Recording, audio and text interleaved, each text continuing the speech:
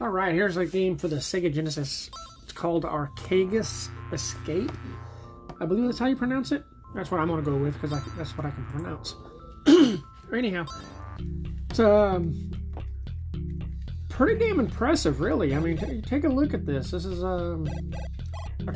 running on the stock Sega Genesis. Apparently, if you have a Sega CD connected, you can it'll accelerate a little bit, or it does something. I believe that they make use of the additional processors and such in the Sega CD to boost the capabilities of the game. I'm not really too sure on that. I've been browsing their Twitter, like, you know, just browsing as in reading everything I can up on this. Yeah, it's from the looks of it, it's like a 3D mining title. Kind of, if you ever played like Soul Star on the Sega CD, it's kind of like that, except it's I believe it's made with voxels is what they're using here, which is an interesting use of that technology. It's something that on the Sega Genesis wasn't used very often. But as you can see here, I'm playing through I'm playing the preview copy that they have available on their website. There'll be a link in the description and all that good stuff.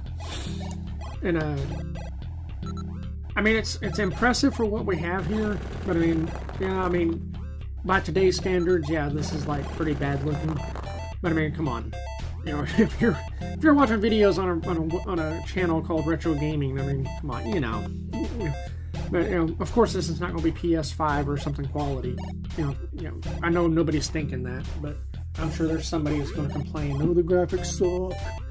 But anyhow, you pilot a mech through the level, and you can drill through walls and stuff. You can jump, and I believe the idea is to collect. You'll be eventually collecting minerals or ore of some sort. And according to the website, the game is set in the year of 2613 on Arkagis, Mars. It says the Arkagis used to be under control of the United Space Colonies, the USC, and then a dictator appointed a dictator, and rebels brought the dictator's reign down. And I'll let you go ahead and go to the website to finish reading up on this. Suffice to say, I mean, what's here is pretty freaking impressive for what we're talking about. I mean, we're talking about an independent homebrew developer here.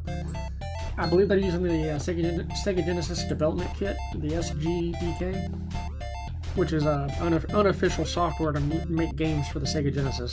Which I understand it's running on a stock 68,000 series CPU by Motorola, which is by now has been mapped out pretty well as far as how to make it work.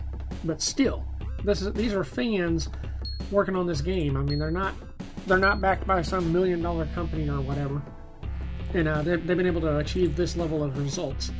There's cutscenes, there's a story, there's I mean, there's a lot going on in this game, and it's so far, I mean, it's pretty darn interesting. I mean, if you're interested in the genre, or if you're interested in Sega Genesis and new games for your Sega Genesis, check this out. Check out Arkagis Escapes, and let me know what you think. Also make sure to go tell the developer what you think. This is, we don't get games like this very often. Most of the time, it's a scrolling shooter, which, I mean, I love the genre, but come on, let's do some other stuff. Anyway, check it out. It's Arkagis Escapes. Yeah, I'll post a link in the description.